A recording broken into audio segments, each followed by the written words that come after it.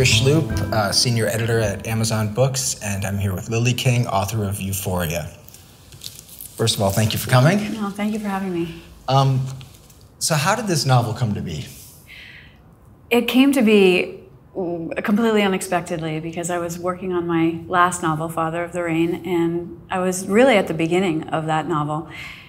And I went to a used bookstore, and it was going out of business, and there were very few books left.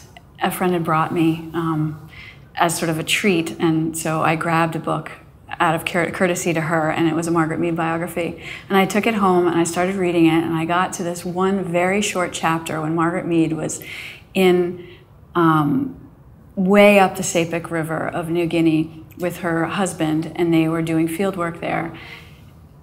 And they met another anthropologist, really the only other anthropologist who was there at the time, 1933.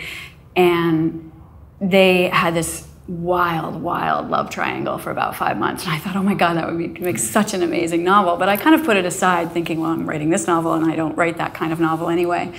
And then I just started sneaking around, reading a lot of things by Margaret Mead and reading autobiography of Gregory Bateson and reading things about anthropology in 1933, and one thing led to another. I started taking notes, and I started to get ideas, and started to see how a novel might work.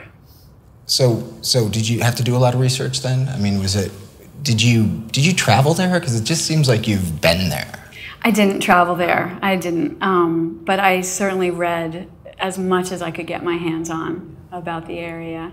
And without giving too much away, how much did you change the story? With the characters? It's interesting. I thought that I was going to stick pretty closely to the story. I mean, there are no scenes and there's no dialogue, so I had to make up a lot, but I thought that I would pretty much cover that terrain.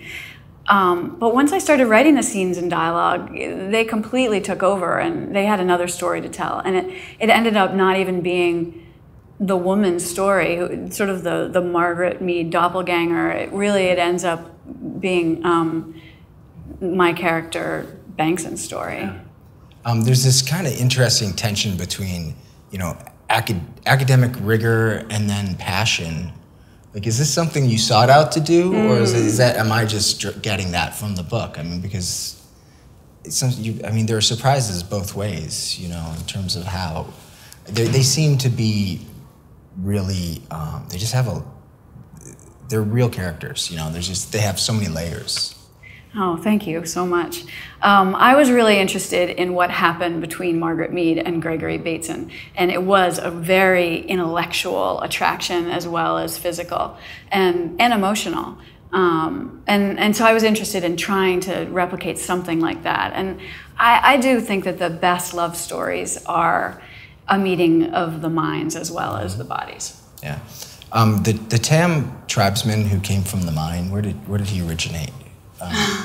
Well, I read about this concept of blackbirding, which was such a horrific term, but really shows the racism and the sort of acquisition that those corporations in that part of the area were exhibiting toward the native population. And so I heard that these blackbirders would come and lure these natives away to work in their mines and on their plantations, and they would make them promises that they probably didn't fulfill, and I think that they got there, and I imagine that it was quite, close to a slave situation, poor conditions, and the inability to perhaps leave until your contract was up, and I don't know exactly what the contracts look like. Right. So I wanted to have one of those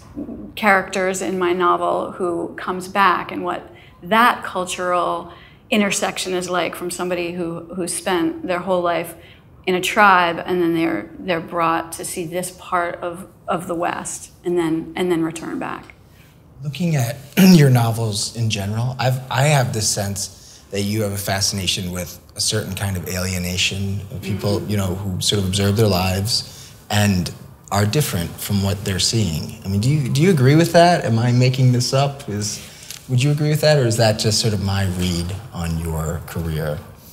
No, I think that is very true. I am interested in the outsider, in the person who doesn't have the group mentality that other people have in the book. And I think it comes from my interest in travel in foreign places, and my interest in foreign languages, and also, you know, I had a family life growing up that my parents divorced, and then my mother remarried, my father remarried, then my father divorced and remarried again, and so I had to fit into a lot of different families, and I think maybe it comes from that too.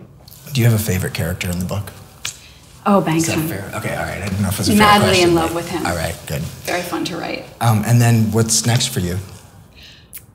I am really excited about what I'm about to write next, but I have a lot of research ahead of me and I can't talk about it. Okay, that's fair enough. Thank you, Lilly King. Oh, thank you Appreciate so it. much. Thank Yeah. you.